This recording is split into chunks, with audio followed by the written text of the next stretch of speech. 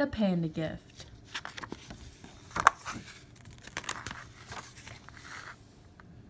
It was Ella's birthday. She was having a wonderful day at the zoo. "That baby panda is so cute," she said. "Can we take him home, please?" The baby panda is like a bear," said her sister Faye. "It will turn into a big panda. Pandas are not pets. They are wild animals."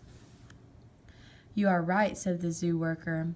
"Our zoo babies are cute, but pandas grow to be big and powerful. Read this," Mama said.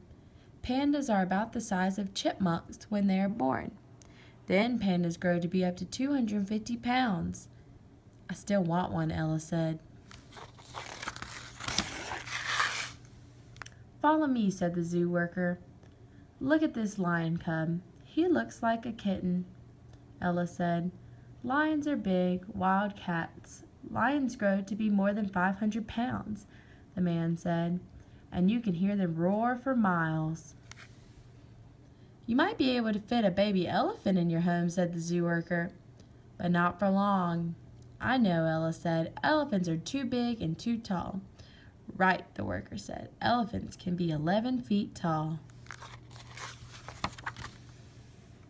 "Tell me," said the zoo worker, "do you know other animals that change?" "Tadpoles become different," Faye said. "They turn into frogs." "My favorites are caterpillars," Ella said. "They become butterflies." "How about this baby?" asked the zoo worker. He pointed to an ostrich. "He weighs 100 pounds.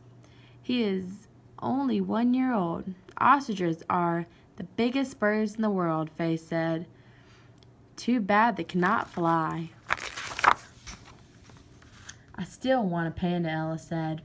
Mama walked over and handed a bag to Ella. "Here," she said. "Happy birthday. Maybe this will make you feel better."